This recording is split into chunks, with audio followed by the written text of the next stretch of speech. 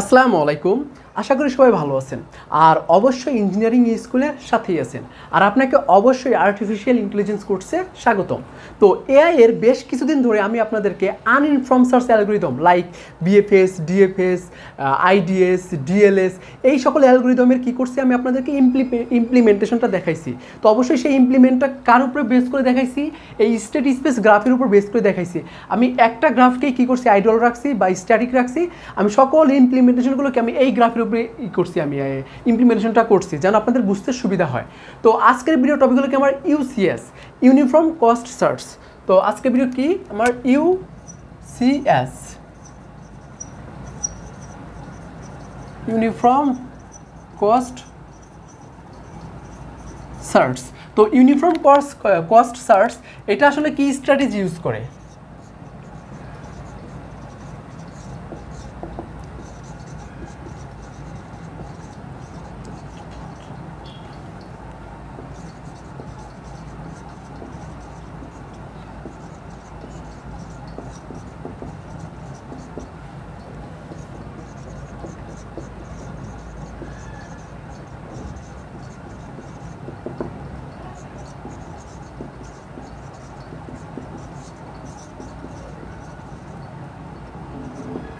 অর্থাৎ এ কী করবে, যখন সে রুট নোড থেকে যাত্রা শুরু করবে বা ট্রাভার্স করা শুরু করবে, তখন ওই রুট নোডে যে চাইল্ডগুলো থাকবে সে প্রথমে কোন চাইল্ডকে চুজ করবে?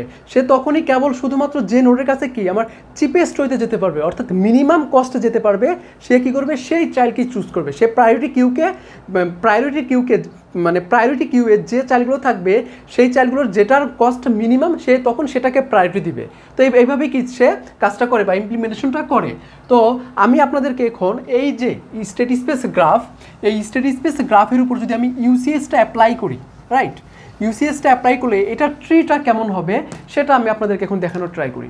আর আরেকটা কথা বলে নেই, এমন কোনো ভার্সিটি নাই যে আপনার মনে করেন যে এই এআই কোর্স করাচ্ছে এবং ইউসিএস থেকে প্রশ্ন করে নেবে, কোয়েশ্চেন করে নাই, সেটা কিন্তু নাই। তো ইউসিএস থেকে কোয়েশ্চেন করবেই। তো আশা করি ভিডিওটা আপনারা একটু মনোযোগ সহকারে দেখেন, আপনারা এই ইউসিএস সম্পর্কে সকল কনসেপ্ট ক্লিয়ার হয়ে যাবে এবং ইউসিএস থেকে কীভাবে গ্রাফ ড্র করে, সেখান থেকে কীভাবে কস্ট ফাইন্ড আউট করে, কীভাবে কি আমার পাথটা ফাইন্ড আউট করে, সেগুলো আপনাদের ইন ডিটেলস ক্লিয়ার হয়ে যাবে। তো চলুন শুরু করা যাক। তো গ্রাফের শুরুতে কি আমার এস নোট থাকবে, অবশ্যই কি রুট নোট তো থাকবেই। তো প্রথমে রুট নোড থেকে যাত্রা কি সে শুরু করবে। তো রুট নোড থেকে যখন সে যাত্রা শুরু করবে তখন রুট নোড থেকে সে প্রথমে কোথায় যাবে? রুট নোড থেকে সে প্রথমে তার চাইল্ডে যাবে। চাইল্ড কী আছে? এ, বি আর ই। আশা করি এই গ্রাফটা আপনাদের মুখস্থ হয়ে যাওয়ার কথা। এ, বি, ই।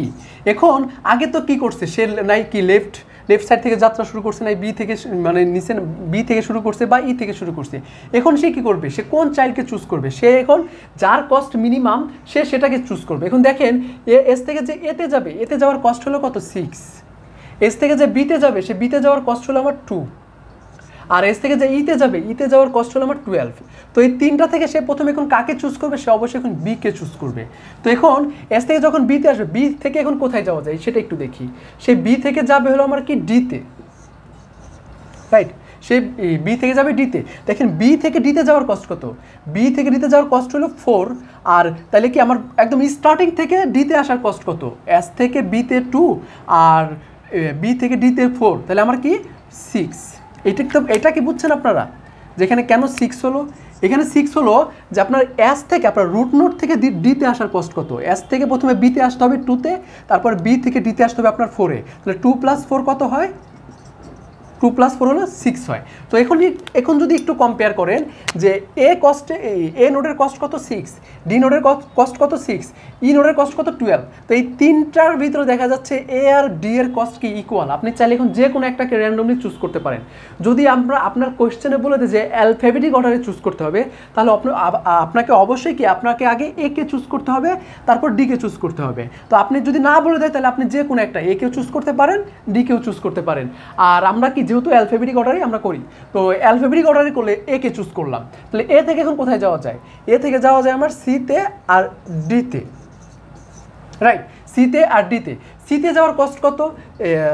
এ থেকে সিতে যাওয়ার কস্ট হলো 10, রাইট। তাহলে এ থেকে সিতে আসার কস্ট হলো 10। তাহলে এস থেকে সিতে আসার কস্ট কত? এস থেকে সিতে আসার কস্ট হলো 6 + 10 16। এই 16টা কীভাবে হলো সেটা তো বুঝতেই পারছেন আশা করি, যেভাবে আমরা ডিতে আসছিলাম সেভাবেই সিটা হলো যে 6 + 10 16। আবার এ থেকে ডিতে আসার কস্ট কত, এ থেকে ডিতে আসার কস্ট হলো 5, তাহলে এস থেকে এতে আসার কস্ট হলো আমার 6, আর এ থেকে ডিতে আসার কস্ট হলো 5, তাহলে এখানে হলো 11। তো এখন যদি একটু ভালো মতো কম্পেয়ার করেন, যে এখন আমি কিভাবে কম্পেয়ার করব, এটা হলো 16 11 6 12। তো এই কয়েকটা নোডের ভিতরে এখন কম্পেয়ার করব, যে এগুলো তো আমাদের এক্সপ্লোর করা অলরেডি হয়ে গেছে, এ আর বি। তো এখন এই কয়েকটা নোডের ভিতরে যদি একটু দেখি, সি এর কস্ট 16, ডি এর কস্ট 11, ডি এর কস্ট 6, ই এর কস্ট 12। তো এখান থেকে মিনিমাম কস্ট কোনটা কার আছে, আমার ডিতে আছে। তাহলে এখন ডিকে আমরা কী করবো, এক্সপ্লোর করবো বা এক্সপ্যান্ড করবো। ডিকে এক্সপ্যান্ড করলে আমি কোথায় যেতে চাই পারি, জিতে যেতে পারি, রাইট। আমরা গোল নোডে কিন্তু চলে গেলাম আমি। তো ডি থেকে যখন জিতে যাব, তো ডি থেকে জিতে যাওয়ার কস্ট কত, আমার 12, রাইট। ডি থেকে জিতে যাওয়ার কস্ট হলো কত, আমার 12। তাহলে এস থেকে জিতে আসার কস্ট কত, এস থেকে জিতে আসার কস্ট কত আমার, এস থেকে ডি বিতে 2, বি থেকে ডিতে 4, ডি থেকে জিতে 12। তাহলে আমার টোটাল কস্ট কত, আমার 2 + 4 6, 6 + 12 18। আশা করি আপনারা এই যে এইখানে যে 18 সেটা কীভাবে হলো সেটা আশা করি বুঝতে পারছেন। 18 হলো আমার 2 + 4 + 12, এটা হলো আমার 18। এখন দেখেন তো, আমি তো গোল নোডে 18-এ চলে আসলাম, কিন্তু দেখা যাচ্ছে যে আমার যদি এখন বাকি নোডগুলোর সাথে কম্পেয়ার করি, সি ডি জি ই, দেখা যাচ্ছে যে এই গোল নোড 18-এর থেকেও অনেক কম কস্ট আছে, 16 11 12। তো এই নোটগুলোর সাথে এখন কম্পেয়ার করবো। যদি আমি এখন ডি থেকে যদি আমি আরও মিনিমাম কস্টে যদি কি গোল নোডে যেতে পারি, তাহলে আমি কেন যাব না।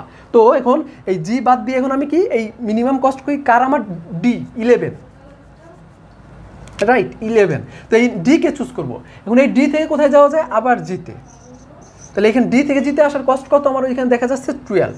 তাহলে কত, 11 আর 12 কত হয় আমার 23। তাহলে অবশ্যই কি আমার 23 ইজ গ্রেটার দেন 18। তো এটা বাদ, এটা নোটটা বাদ হয়ে গেল। তারপরে কি আছে আমার সি আর হলো ই।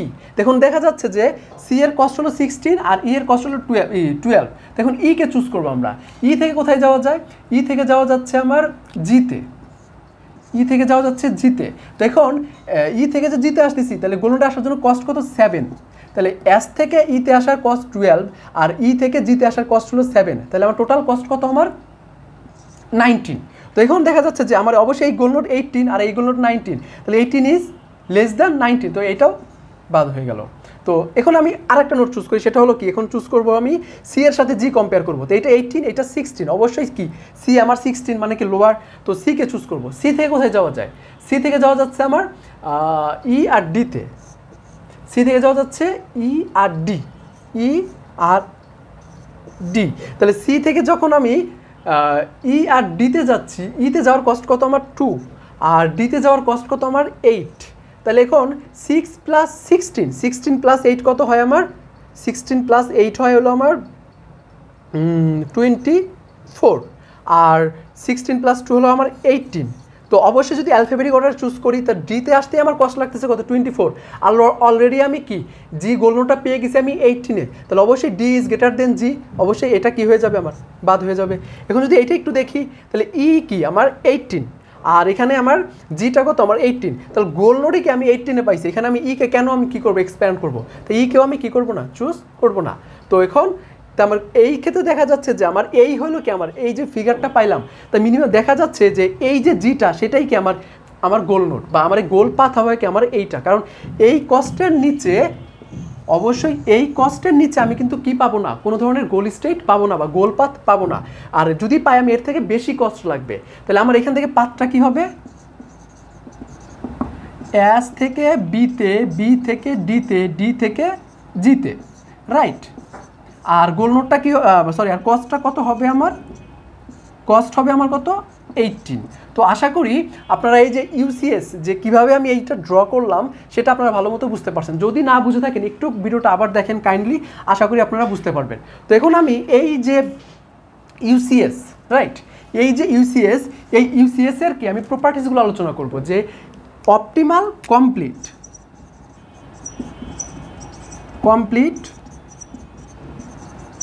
Optimal time complexity, space complexity. অবশ্যই কি যদি এটা একটু দেখে আমি তাহলে এটা অবশ্যই কি একটা কমপ্লিট। এখান থেকে আপনার যত বড় গ্রাফই হোক না কেন আপনাকে অবশ্যই এখান থেকে কি করবে একটা রেজাল্ট সে দিতে পারবেই। তো সেই জন্য এটা কি আমার অবশ্যই ইয়েস, হ্যাঁ এটা আমার কমপ্লিট। অপটিমাল, অবশ্যই এটা কি আমার অপটিমাল সলিউশন দেয়, এটাও ইয়েস। কারণ কি দেখেন আপনার এখানে সবার সাথে আপনি এখানে চিপেস্ট নোট ধরে ধরে আগাচ্ছেন যে আপনি মিনিমাম কস্ট কোথায়, তো সেটা ধরে ধরে আপনি আগাচ্ছেন কোন নোটটা আমার মিনিমাম কস্ট দিচ্ছে, এভাবে ধরে ধরে আপনি মিনিমাম কস্টে আপনি গোল নোটে যেতে পারবেন। অবশ্যই অপটিমালও কি আমার ইয়েস। তারপর টাইম কমপ্লেক্সিটি তো বুঝতেই পারতেছেন টাইম কমপ্লেক্সিটি অনেক বেশি লাগবে। এটার টাইম কমপ্লেক্সিটিটা যদি বুঝতে চাই তাহলে একটু একটা ধরি যে আমি এই যে এস নোট থেকে যে জি নোটে আসবেন সেটার যদি কস্ট যদি হয় আমার কি সি স্টার, ধরে নিলাম যে আমার এস থেকে যে জিতে আসবেন তার যদি কস্ট যদি হয় কি আমার সি স্টার, আর এস থেকে যে জি নোটে আসবেন তার যদি প্রত্যেকটা স্টেপ যদি হয় কি আমার এপসাইলন, তাহলে আমার টাইম কমপ্লেক্সিটি হবে হলো order of B to the power 1 plus C star by epsilon. এটাই হলো কি সেই আমার টাইম কমপ্লেক্সিটি, যে order of B to the power 1 plus C star divide by epsilon, এটাই হবে কি সেই আমার টাইম কমপ্লেক্সিটি।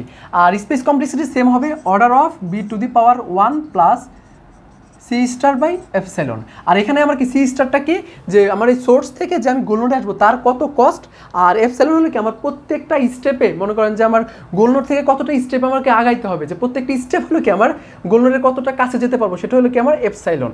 তো এটা হলো কি আমার টাইম কমপ্লেক্সিটি, স্পেস কমপ্লেক্সিটি। তো আশা করি আপনারা এই ইউসিএস অ্যালগরিদমটা কীভাবে কাজ করে, কীভাবে এই ট্রিটা ড্র করলাম, কীভাবে এই প্রপার্টিসগুলো বের করলাম সেটা আপনারা বুঝতে পারছেন। তো যদি ভিডিওটা বিন্দুমাত্র আপনাদের ভালো লেগে থাকে অবশ্যই আমার ভিডিওটা লাইক কমেন্ট শেয়ার করবেন, আর পরবর্তী ভিডিওটা পেতে চাইলে অবশ্যই আমার চ্যানেলটা সাবস্ক্রাইব করবেন। আর আজকের ভিডিওটা এতটুকুই, তো খুব শীঘ্রই পরবর্তী ভিডিও নিয়ে হাজির হবো, ততদিনে ভালো থাকবেন, সুস্থ থাকবেন, আর অবশ্যই আমার জন্য দোয়া করবেন। আসসালামু আলাইকুম।